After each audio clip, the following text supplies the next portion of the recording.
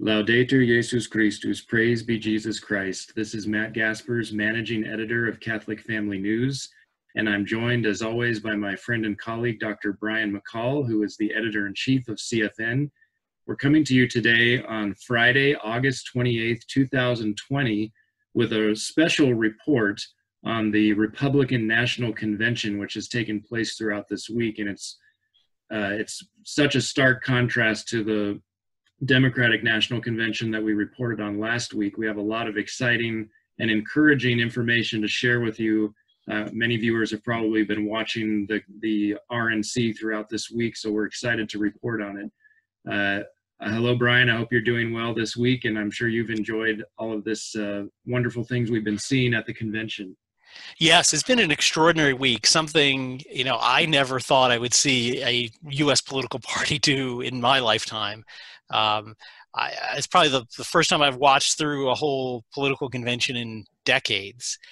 So again, I agree. We both agree this was really an extraordinary story, and maybe some of our readers didn't watch it all. So we're going to try to bring you in this first news roundup of the week a kind of collage of reports of the whole themes of it.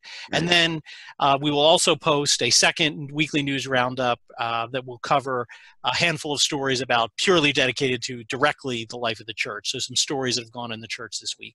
So we'll begin this first one, which will be dedicated to the convention, and then please then watch the second one related to some other really interesting stories from this week. Yes.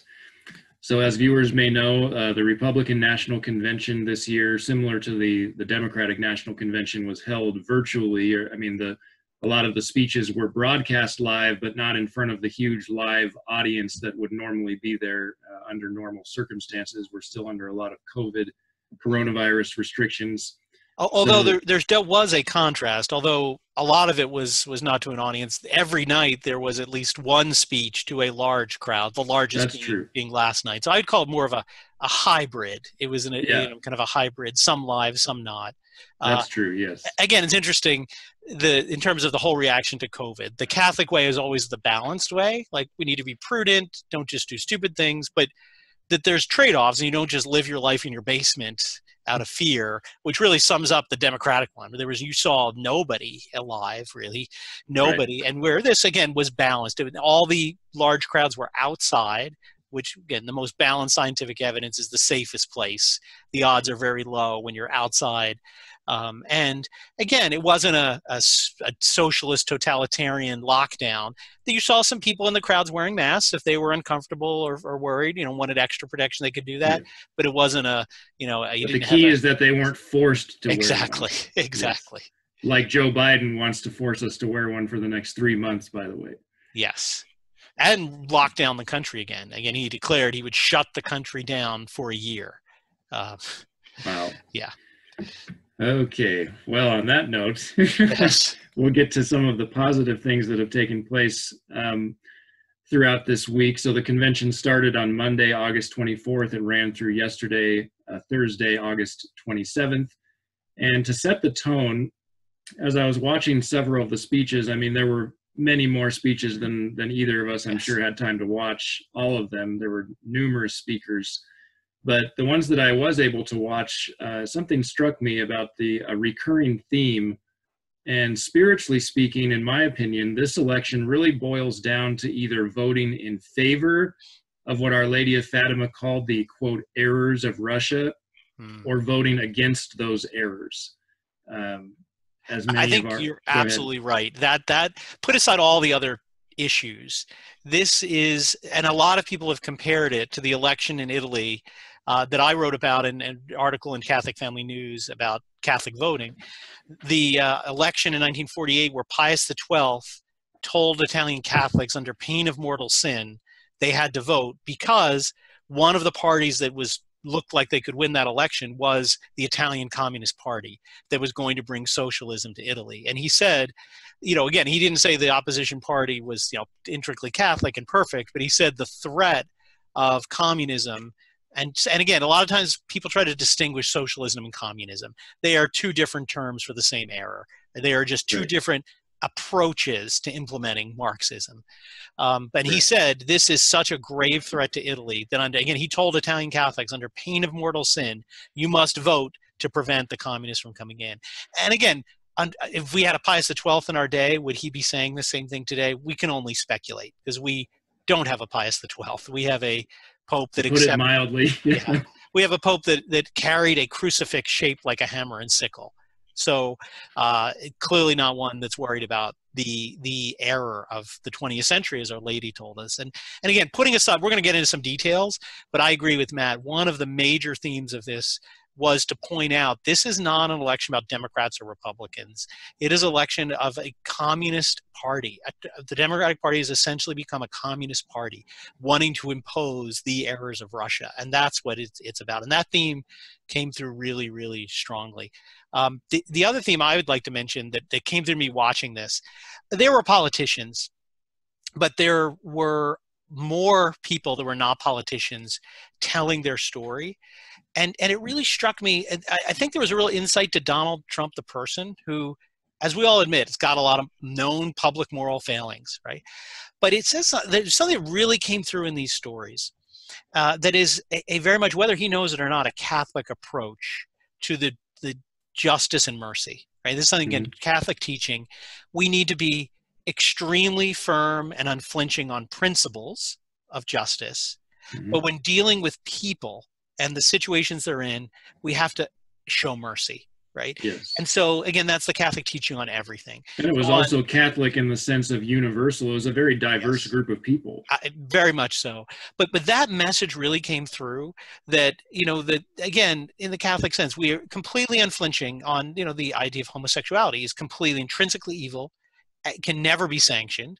But to have compassion on people who have been lured into this lifestyle, have been deceived, and again, have some responsibility, but also to recognize they need help to get out of it. And we need to, have compassion on people. And that it's kind of the old saying, you hate the sin, but you love the sinner. Exactly. Yeah. And that's, again, one thing that really struck me about this, one of the things another theme that came through was law and order, right? That we need to get control of our streets back. We have to stop the violence. We have to respect the law. But then which is exploding, and it's renewed in the state of Wisconsin. It's literally burning. It's terrible. Literally. But that was interspersed with some really incredible stories. And so this one woman that President Trump became aware of, that under the Biden criminal justice reform, under the Clinton administration in the 1990s, was put into prison, federal prison, life plus 20 for a non-violent drug offense. And he found out about this, and the woman had a conversion. Again, I don't know to what, maybe Protestantism, but it turned her life around in prison, was doing incredible things. And this came to President Trump's attention, and he said, this is wrong. This law is wrong. This is unjust. I mean, she did her time. It was very clear. It was a nonviolent drug offense. Right. She admitted she was wrong, but she'd been in prison for decades, was still going to be there for the rest of her life. He commuted her sentence. Another little story, there was a gentleman who had been in prison for bank robbery, had served his time, got out, and turned his life around, founded a program for helping inmates transition back into society. Yeah. Right, by earning a high school diploma. And first of all, President Trump went to the graduation. He was invited. He was supposed to be there for 5 minutes. He stayed over an hour and met each of these people, former prisoners, most of whom were minorities, gave them their diplomas, talked to them. And then live on TV this week, he gave a presidential pardon to this gentleman. Again, I did see that. And again, this is this balance. Justice, the guy served his time. He upheld justice. He didn't excuse him and say, well, okay, well, but he didn't excuse in that sense. But then also showing this mercy, that people can be redeemed. People can turn their life around. And again, that, I don't know if he even knows that's a Catholic concept, but you can't fake this stuff. I mean, this was real people telling these stories. Right. And it really came through that was striking me the theme, that we're going to be firm on principles, as you're going to see in these stories, unflinching on protection of the unborn, but a real compassion for real people. It's really funny watching it. I thought a lot about my deceased grandfather, because again, he's a little old. He would be a little older if you're alive, but some of the things Donald Trump did reminded me of my grandfather, because he was a very unflinching person. I remember when I was little, my uncle was away at liberal college and brought an atheist home to Thanksgiving dinner.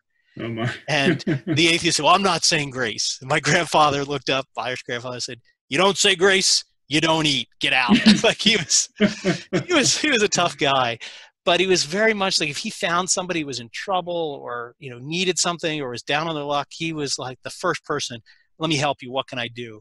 And it was really fun. Again, from what we can see, that seems to be the personality of Donald Trump. Just kind of a person when he hears about a real person in a real situation says, well, what can I do? How can I help this person? Yes. And again, that through these clips, that necessarily is not going to come through, but if you watch the whole thing, that was a real recurring theme. Definitely. So in addition to the theme of voting either in favor of or against the errors of Russia, something else that came to mind is definitely Archbishop Vigano's historic letter to President Trump, in which he says at the beginning, quote, "In recent months, we have been witnessing the formation of two opposing sides that I would call biblical." And we see this throughout the Republican National Convention. Mention is made of there's clearly a very stark contrast between the choices available to us in this election.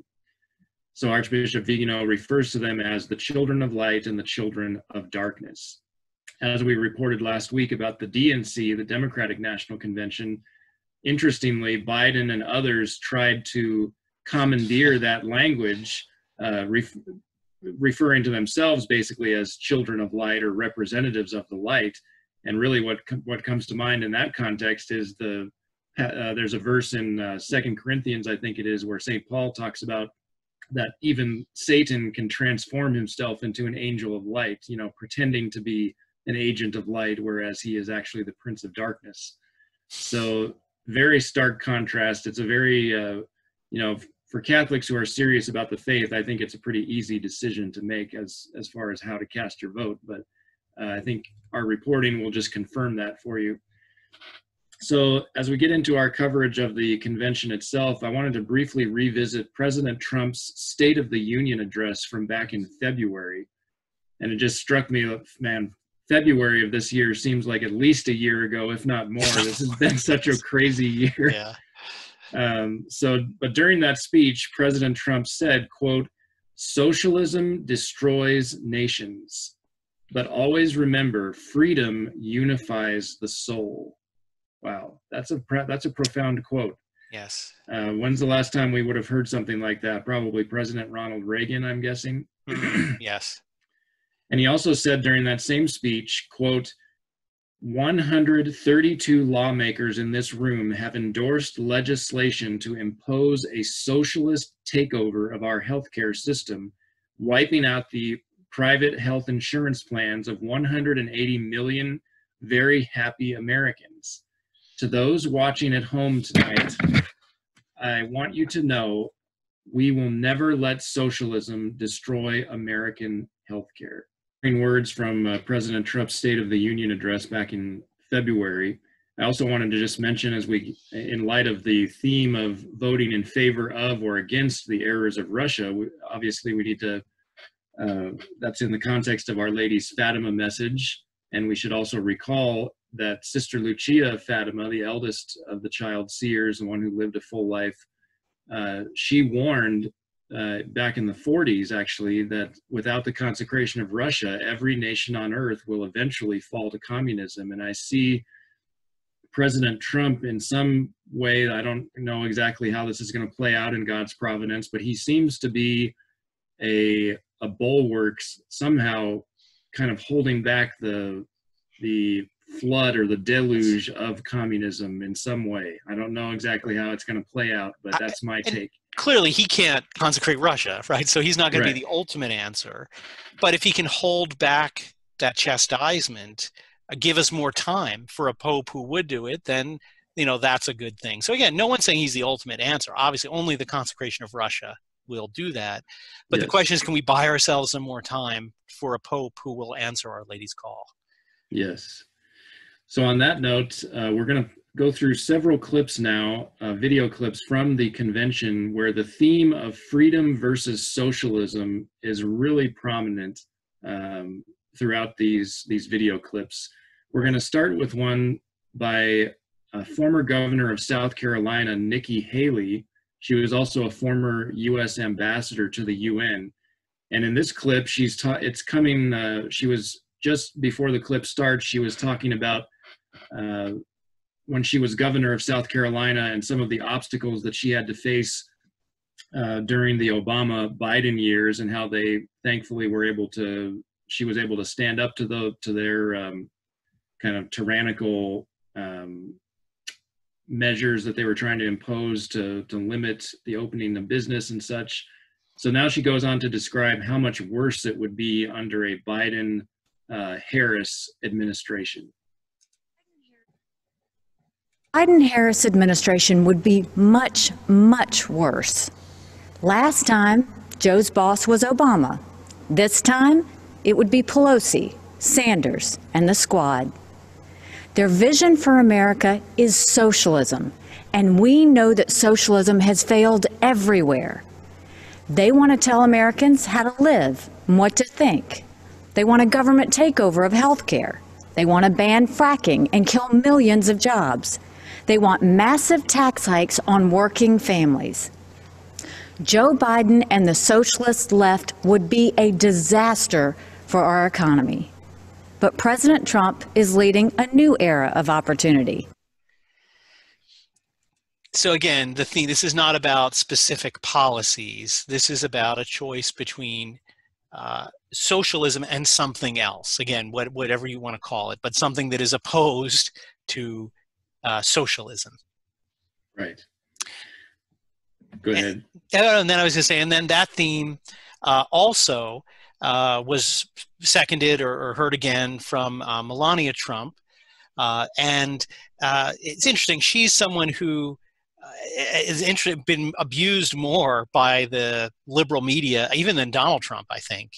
It's interesting. One story this week, one of the events was held in the Rose Garden of the White House, and she apparently had led, as many first ladies have done, renovations. You know, Jackie Kennedy renovated the whole White House, but led a renovation plan to apparently renovate the Rose Garden, which hadn't had an updating or a renovation in, I think, 70 years. So she did this, and it was unveiled the night of her speech. And there was a tweet that went out that caused a lot of scandal that said, "How dare she change the Rose Garden? She's only a foreigner." Mm. And again, it was removed and taken down, but it was one of these liberal, it was a New York Times reporter that said it. And again, this is just the hypocrisy of the left. Oh, we love immigrants. Well, Melania Trump is a U.S. citizen. Mm-hmm. She's not an illegal immigrant. She's a U.S. citizen who became a U.S. citizen. And again, it just shows their hypocrisy. After years of waiting and going through the process. Yeah. Yes, exactly. But she's dismissed as a foreigner. She shouldn't be touching our Rose Garden. She's only a foreigner. Again, just exposes the hypocrisy. But in any event, here she is speaking from the Rose Garden. And again, a little clip of her speech that also hit on this same theme. Growing up as a young child in Slovenia, which was under communist rule at the time, I always heard about an amazing place called America, a land that stood for freedom and opportunity. As I grew older, it became my goal to move to the United States and follow my dream of working in the fashion industry. And again, she's not, and we're going to see this theme emerged also in some other talks, she's not just talking theoretically, right? This woman grew up in a communist country in the Eastern Yes. Bloc. And again, she said, it's almost, like, I think it was that Ronald Reagan debate with Walter Mondale, where Ronald Reagan said something about John Kennedy, and I think it was Mondale. He said, I know John Kennedy. John Kennedy was my friend. You don't know what you're talking about. He tried to say to Reagan. Right. It's just what she's saying. She's like, you're wanting socialism in this country? I know what socialism is, right? I lived it.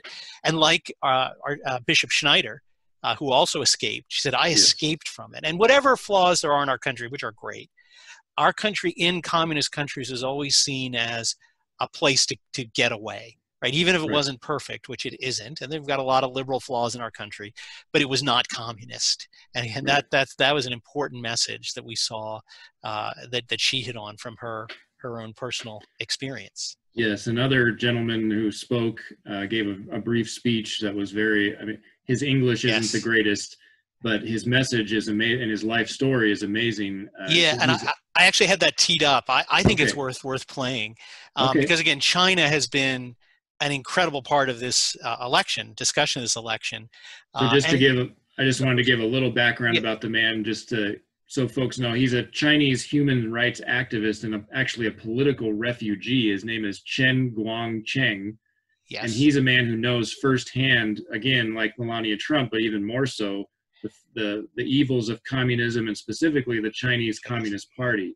Yes. He spoke out, as he says in his speech, he spoke out against China's tyrannical, evil, one-child only policy. He was arrested, he was beaten, his family was menaced by the Communist Party. So we'll play that clip. And yes, and again, it's really important because he is going to show that. Again, and this is both Republicans and Democrats. This is George Bush. Have sanitized communist China, and you notice they always talk about it as China. They've tried to get us to forget that it's a communist country. Right. And again, he is from someone who lived it, telling us the Chinese Communist Party is a Marxist and they are dangerous. And he also, before I play the clip, brings through the two themes we're going to show were highlighted: fighting communism and defending life. Because as Matt said, he's going to talk about the one-child policy, which was enforced by forced abortions. So here is this gentleman who is a blind, as you can see, obviously lawyer. And I don't know whether he went blind. Well, he's blind from birth. I couldn't find out. I think he went blind in early childhood when he was like 5 months old. He had some kind of an illness. So basically all of his life. Yes. Again, somebody who under Marxism is a throwaway. They're not good for the collective. Right. So here is this, again, powerful testimony. Greetings. My name is Chen Guangcheng. Standing up to tyranny is not easy, I know.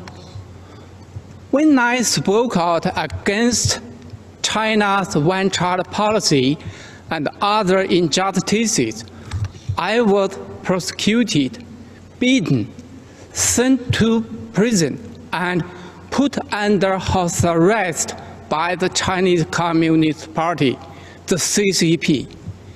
In April 2012, I escaped and was given shelter in the American embassy in Beijing. I'm forever grateful to the American people for welcoming me and my family to the United States, where we are now free. Again, in his own word, he says it's so much better than Matt or I could. Yes. And this is the country that Joe Biden said, come on, man, they're not that bad. They're not going to eat our lunch. And again, this is this man saying he was beaten. He was tortured. Why? I think later in his speech, he says that he refers to the CCP as the enemy of humanity. Yes. So very strong language. And again, why was he tortured? Because he opposed forced sterilization abortions on the Chinese people. One of the principal errors of Russia. Exactly. There was nobody at the Democratic National Convention talking about the oppression of China. Right.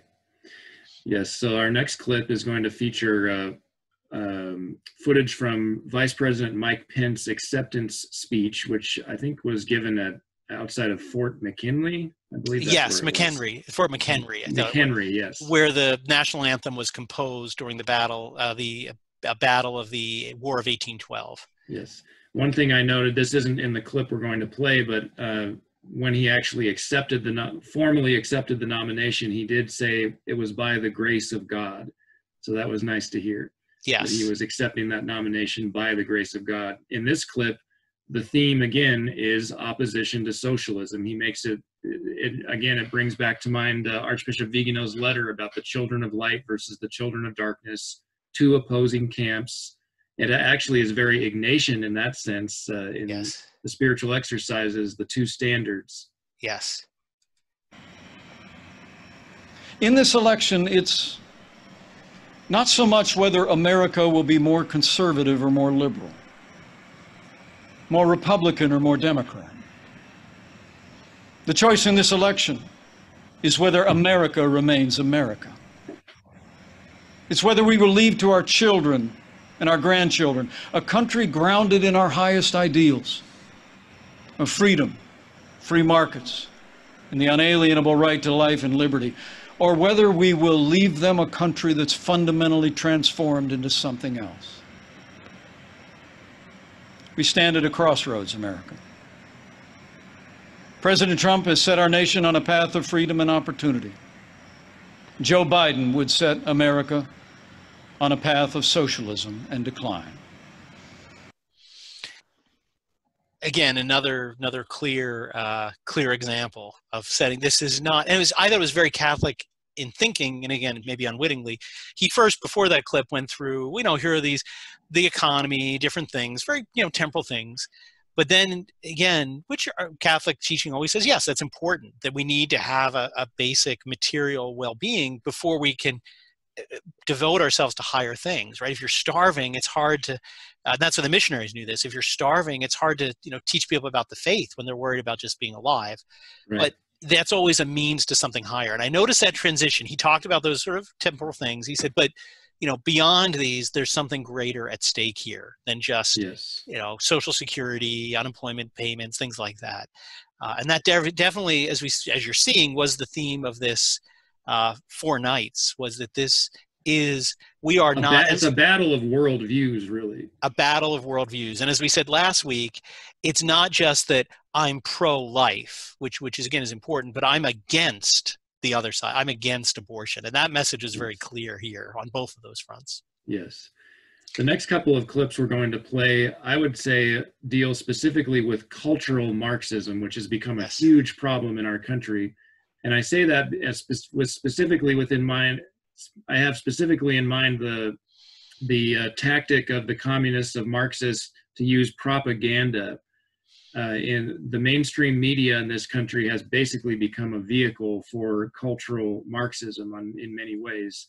So this first clip we're going to play in that regard is of a young man named Daniel Cameron, who is the Attorney General of Kentucky. He's actually only 34 years old. He's a year younger than I am. And that's the highest legal office in a state, if I'm not mistaken, correct? So a very accomplished African-American young man. And he has got a great sense of humor. I really enjoyed his speech. He's got some very hard-hitting words specifically aimed at Joe Biden and some comments that Biden has made in the past. I think often about my ancestors who struggled for freedom.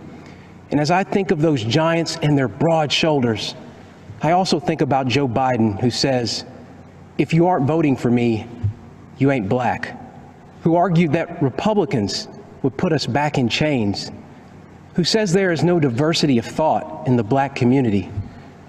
Mr. Vice President, look at me. I am black. We are not all the same, sir. I am not in chains. My mind is my own, and you can't tell me how to vote because of the color of my skin. Joe Biden is a backwards thinker in a world that is craving forward-looking leadership. There's no wisdom in his record or plan, just a trail of discredited ideas. And again, this is a theme, the hypocrisy of liberalism that we've talked about for so long, right? That and then it's a tool of communism, right? From the Communist Manifesto forward, it was an appeal to people who were suffering injustice, holding out a false promise. And that's what Pius XI called communism, a false promise that we are going to make your life better. But all they're doing is luring you in to support the revolution with promises of a distant future, right? Remember, communism structure is set up by Marx and then Lenin. The idea is you have the poor people, the proletariat. You have this revolution that installs a dictatorship, the dictatorship of the proletariat, that is an oppressive communist regime that we've seen in the 20th century. And why should people endure this totalitarian repression? Because sometime in the future, we're going to get to this panacea of everybody's going to have the free food and free everything, which they never get to. And it is just a way to trick people into supporting us. We're looking out for you, and all we're really doing is oppressing you. And again, to this young man's credit, that's what he's pointing out. He's saying, look, your false promises to my community for all these years to lure us to vote for you, to advance your communist agenda, I've seen through it. I've seen through these these false promises, and your hypocrisy, right? Your hypocrisy. I mean, that's cool. When I had to watch the clip 3 times when I saw Joe Biden say it, right? If you don't vote for me, you ain't black. Like, he actually said those words, those Yes. exact words. Exact words. And again, what's more racist? I know what you have to think because you're black. I mean, that's the most racist comment. Right. And his other statement was true that this gentleman said. He said there's no diversity in the black community. All black people are alike. Wow. I mean, those were arguments that slave-supporting people said in the 19th century. Oh, all black are this way. That's why they're fit to be slaves. I mean, that's extraordinary that you see this tool of communism to get people to enter into an unholy bargain that is just so hypocritical. Right. So the other example of cultural Marxism that we want to highlight, or a stand against cultural Marxism, was another brave young man who we've reported on in the past. His name is Nicholas Sandmann, the teenager who was defamed terribly by the mainstream media after the incident at the Lincoln Memorial in January of 2019, after the March for Life last year.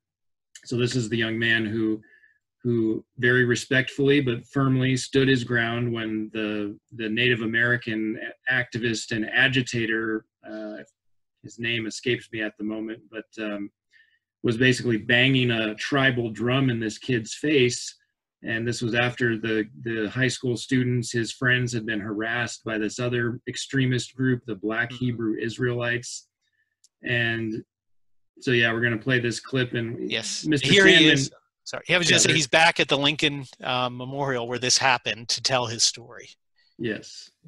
So he's basically testifying to the importance, based on, after he tells his story, he's exhorting the American people to rally behind President Trump, who is willing to stand up to what President Trump frequently calls the fake news media. And really, it's communist propaganda is what it actually is. In November, I believe this country must unite around a president who calls the media out and refuses to allow them to create a narrative instead of reporting the facts. I believe we must join a president who will challenge the media to return to objective journalism. And together, I believe we must all embrace our First Amendment rights and not hide in fear of the media or from the tech companies or from the outrage mob either.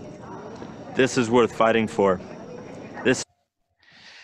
And again, this is another playbook out of the page out of the playbook of the communists, right? George Orwell's 1984 shows it to us, to control thought, to control the media.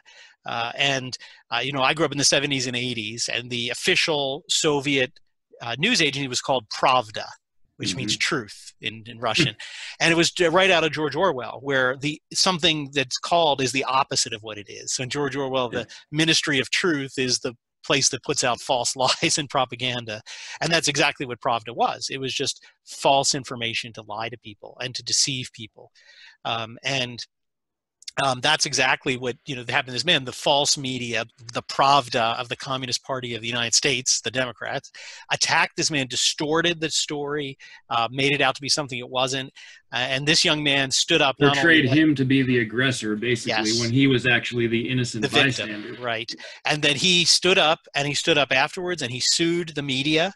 And he, as we reported, recently received a settlement for their vicious attack on him. So again, highlighting another person willing to stand up against the other technique of Marxism, which is to control thought, control information, and to put forward false information. Yes.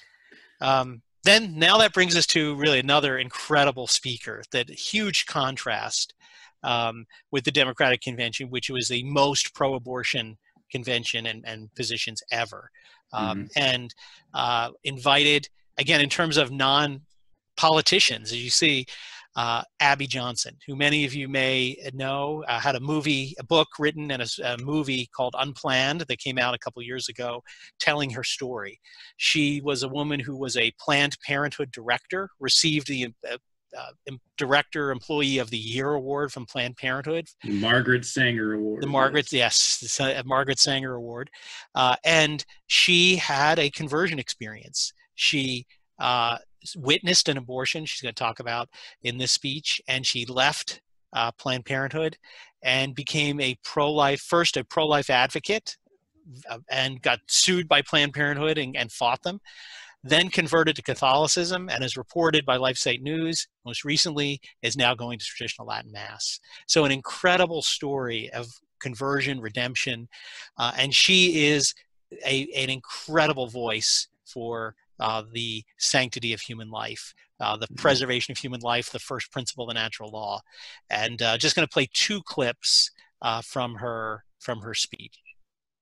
So here first is a little bit about Planned Parenthood, the facts that the news media doesn't want people to know.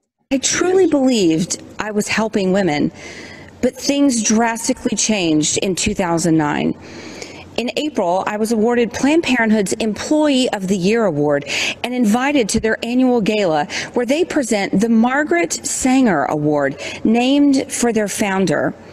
And Margaret Sanger was a racist who believed in eugenics. Her goal when founding Planned Parenthood was to eradicate the minority population.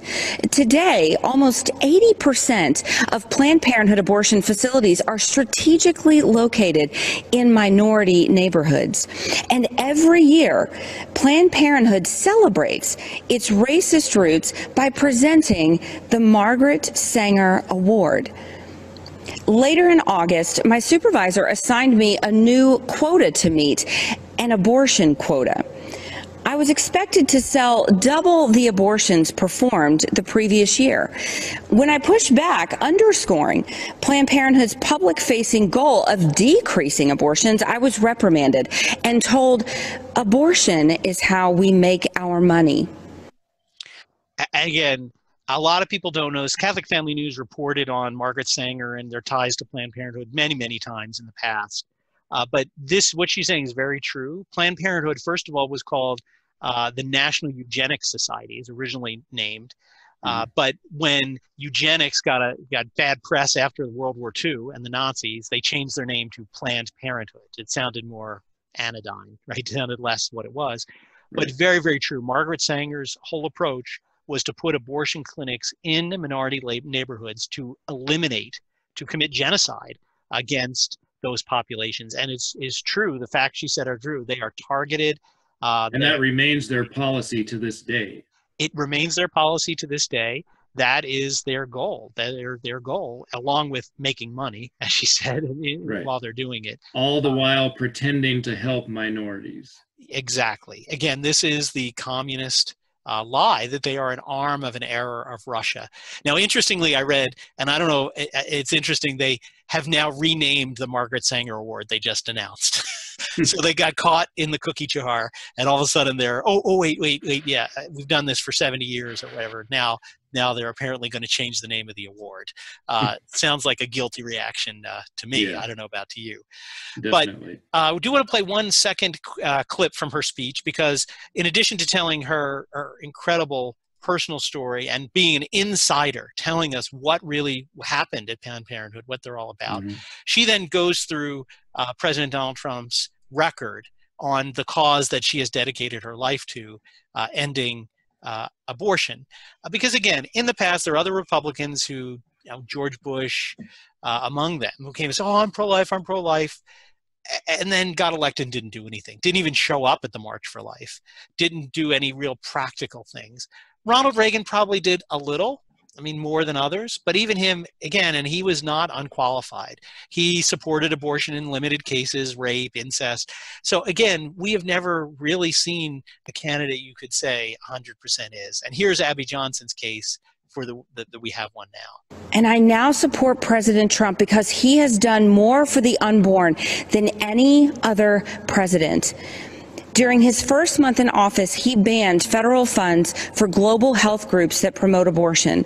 That same year, he overturned an Obama-Biden rule that allowed government subsidy of abortion. He appointed a record number of pro-life judges, including 2 Supreme Court justices. And importantly, he announced a new rule protecting the rights of healthcare workers objecting to abortion, many of whom I work with every day. Life is a core tenet of who we are as Americans. And this election is a choice between two radical anti-life activists and the most pro-life president we have ever had. Again, facts. They're not just promises, but facts. Again, we only can do, again, another Catholic principle. God only expects us to do what's within our power, right? The President of the United States cannot end abortion by himself. In our system, we need the Supreme Court to overturn its erroneous ruling in Roe v. Wade. The president can't do that. It's impossible. But there are certain things he can do to work towards that. And what she's pointing out is he's done that. He said, okay, well, we have to first of all, get justices on there who are going to recognize this immoral law that's no law at all and tear it apart. But two, in the interim, stop it as much as you can and take away funding, allow doctors and nurses to not have to be forced against the natural law. Seems kind of obvious. Right. But again, she gives all those examples. And again, the contrast is against a ticket that wants to allow abortion and even infanticide for abortions that go wrong right up until and during and after birth. And a woman who persecuted Daniel Dilaudid, who went to fight abortion by exposing their criminal activity. That's, you can't have a more stark choice. And again, I admit, in 2016, I was skeptical. Okay, Donald Trump, he's made some statements in the past that he was not that opposed to abortion. He's saying he is now. Okay, maybe take a chance. See, maybe he's telling the truth. But this is a different situation. Here, we now have 4 years where he had a chance to do something. And as Abby Johnson rattled off, and she didn't mention him actually coming to the March for Life, the first president, but those specific actions he did. And notice many of them are overturning things that Joe Biden and President Obama did. Yes.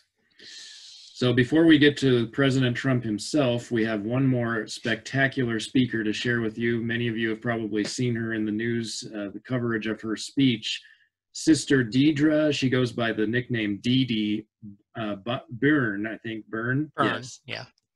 She has an incredible story as well. She's actually served for, I think she said, 29 years in the U.S. Army Medical Corps. She retired at the rank of colonel. She's a medical doctor and a surgeon, and she's currently the superior of the D.C. area Little Workers of the Sacred Hearts of Jesus and Mary. She's an actual nun in full habit, unlike the so-called nun that the Democrats had speak at their convention. We'll get to her in just a few minutes. But we have to play this outstanding clip from the end of her speech, also talking about President Trump's pro-life record. Again, I was blown away. And many people say this is just an image or a symbol. And that's what, obviously, a convention's about. But as Catholics, we know symbols mean things, right? Images mean things. And, whatever, I don't know anything much about this, none other than the few details that are in the press. But can you imagine a country like ours that is not founded as a Catholic country, that has been anti-Catholic for much of its history, right?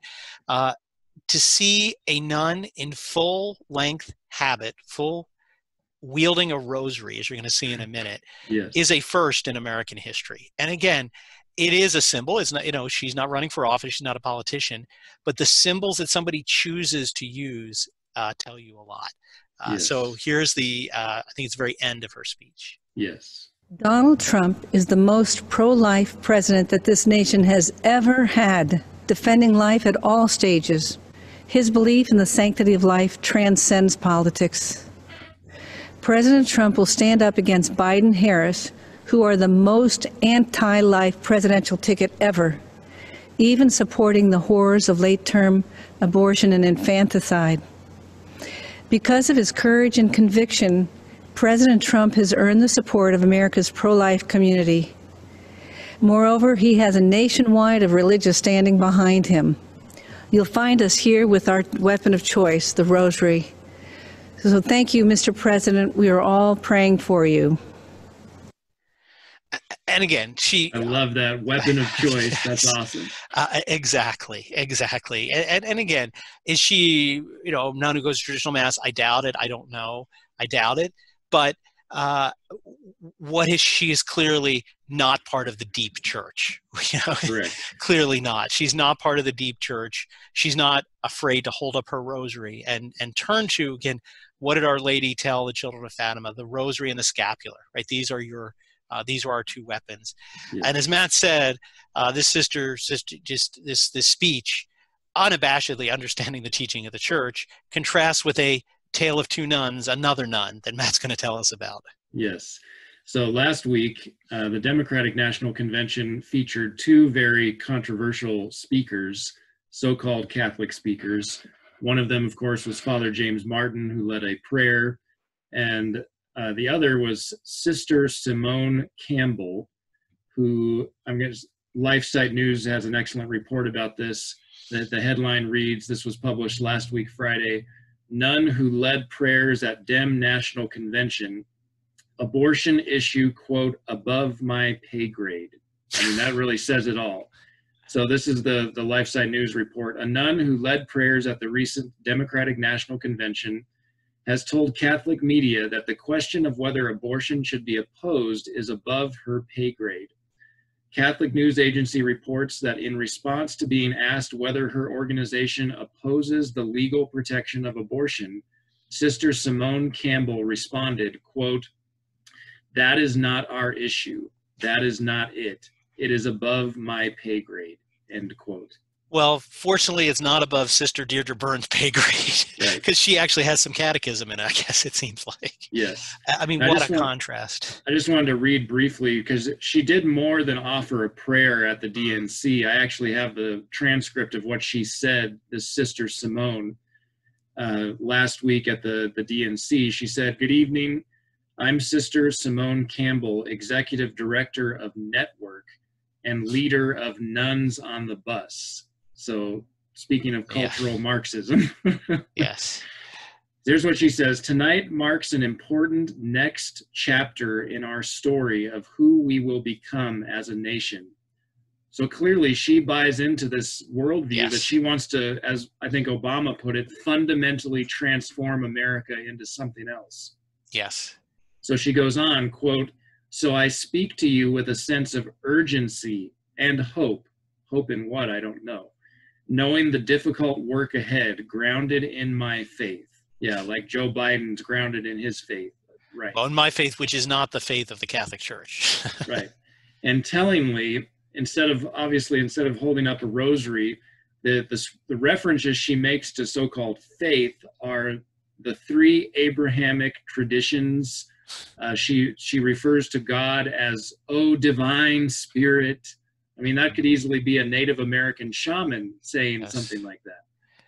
Well, and Nuns on the Bus, and I get John Venari, our predecessor, did a story on that many years ago, is basically the Antifa of the liberal nuns. They're these nuns that go around professionally protesting on buses for things like pro-choice causes and other of the liberal agenda to remake the church. Right. So again, symbols matter.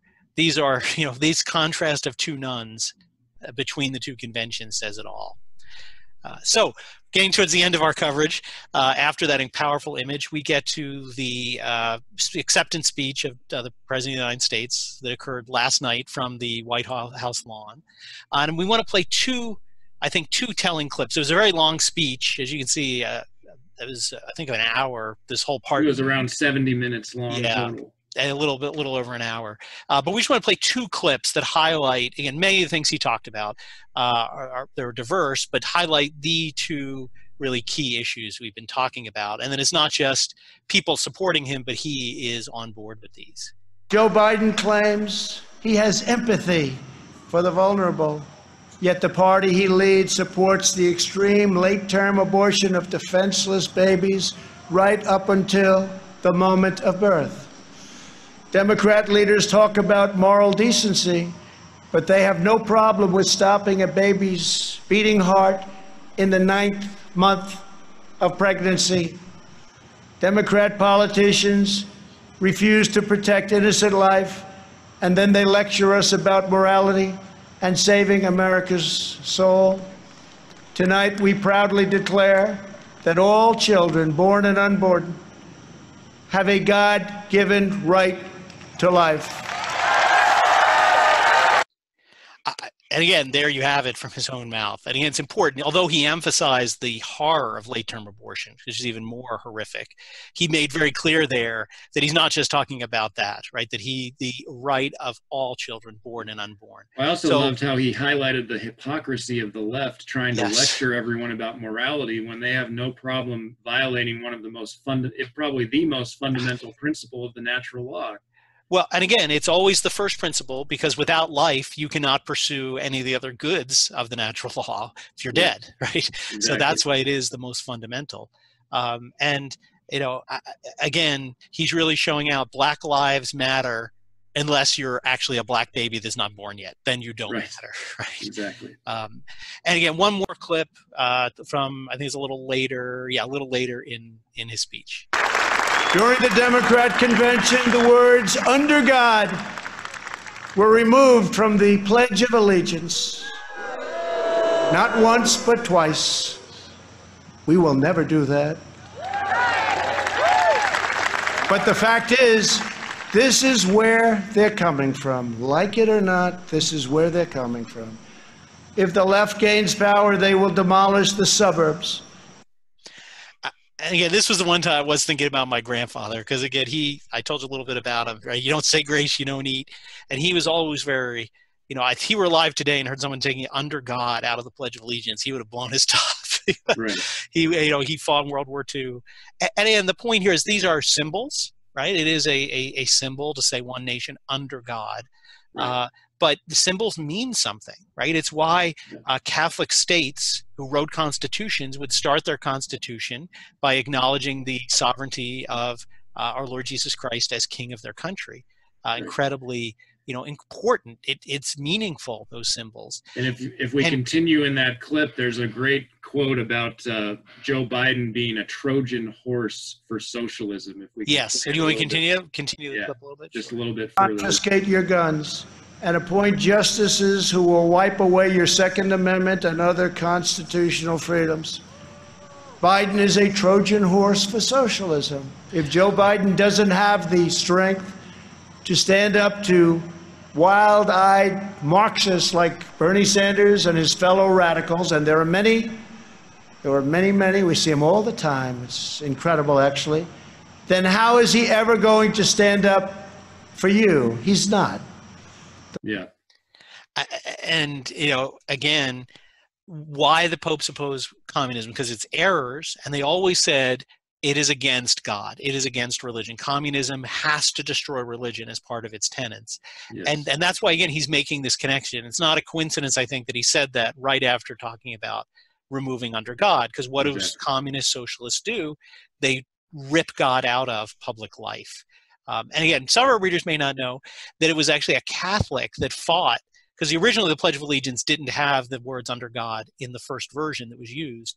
But it was actually a Catholic that worked, and one of his missions was to get that phrase added in the 20th century to the Pledge of Allegiance. And now they want to rip God out of public life, like all Marxists before them. Yes. So extraordinary themes there. Again, this theme, the anti-communism theme, the theme that the Second Vatican Council wouldn't touch, the incredibly strong pro-life theme in terms, and the anti-abortion, let's call it what it is, the anti-abortion theme, yes, the end to abortion theme. The respect paid to religion, and specifically not to all religions, but to Christ and to Christianity. Again, Donald Trump is not a Catholic. I don't know where he's evolved in his spiritual life. It's going in a good direction, but he's not known as a Catholic. He hasn't told us he's converted, but he is certainly promoting the Catholic cause against the errors of Russia. And as I said, symbols matter. So we do want to play one final video.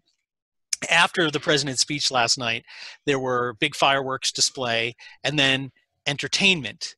And again, something we've talked a lot about at Catholic Family News. The entertainment you choose, the music you choose, says a lot about your soul, right? Music is a direct link to the soul, as a great philosopher said. And so again, these choices matter. And so the After the speech, this a gentleman, I don't know, an opera singer he appears to be, came out and sang a few songs, a few patriotic songs, but he also sang this song. I just want to play a little clip because I think this is a first in American history.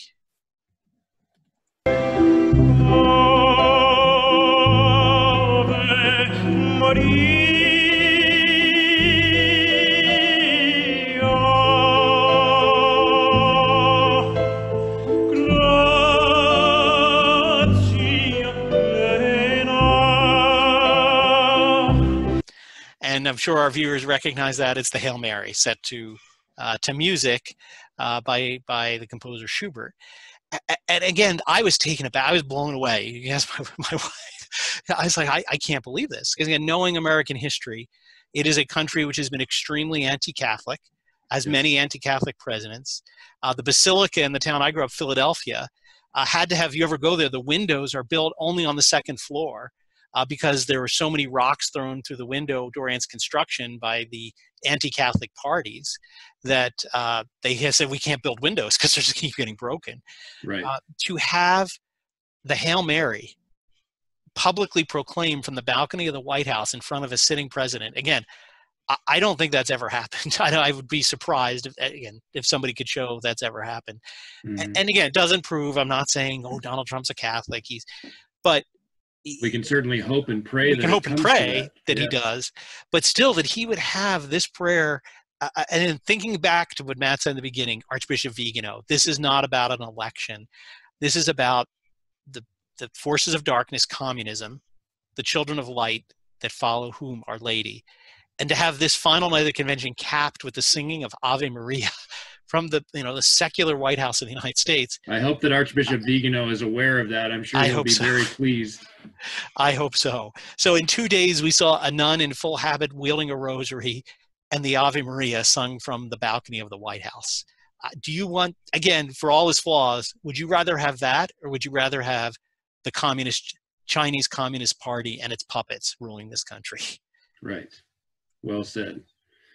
Well said. Well, on that note, I think we will close up this special report on the Republican National Convention by praying, speaking of Archbishop Vigano, the prayer that His Excellency composed for a resurgence of Christianity in America and the re-election of President Donald Trump. In the name of the Father, and of the Son, and of the Holy Ghost. Amen. Almighty and eternal God, King of kings and Lord of lords, graciously turn your gaze to us who invoke you with confidence. Bless us, citizens of the United States of America. Grant peace and prosperity to our nation. Illuminate those who govern us so that they may commit themselves to the common good in respect for your holy law. Protect those who, defending the inviolable principles of the natural law and your commandments, must face the repeated assaults of the enemy of the human race. Keep in the hearts of your children courage for the truth, love for virtue, and perseverance in the midst of trials. Make our families grow in the example that our Lord has given us, together with his most holy mother and Saint Joseph in the home of Nazareth. Give to our fathers and mothers the gift of strength to educate wisely the children with which you have blessed them. Give courage to those who, in spiritual combat, fight the good fight as soldiers of Christ against the furious forces of the children of darkness. Keep each one of us, O Lord, in your most sacred heart, and above all him whom your providence has placed at the head of our nation. Bless the President of the United States of America, so that, aware of his responsibility and his duties, he may be a knight of justice, a defender of the oppressed, a firm bulwark against your enemies, and a proud supporter of the children of light. Place the United States of America and the whole world under the mantle of the Queen of Victories, our unconquered leader in battle, the Immaculate Conception. It is thanks to her and through your mercy that the hymn of praise rises to you, O Lord, from the children whom you have redeemed in the most precious blood of our Lord Jesus Christ. Amen. Amen. In the name of the Father, and of the Son, and of the Holy Ghost. Amen. Well, we hope you enjoyed this special coverage of the RNC convention this week. And if you liked it, please share it, like it on YouTube, send it to your friends. Remember, you can also listen to it and download it in podcast form now as well and share it. And do tune in. We're going to post right after this a second regular newsly roundup, a little bit shorter than this, but covering some important issues that emerged in the church this week. So thank you, and please continue to support our apostolate. Yes, God bless you, and we'll see you soon.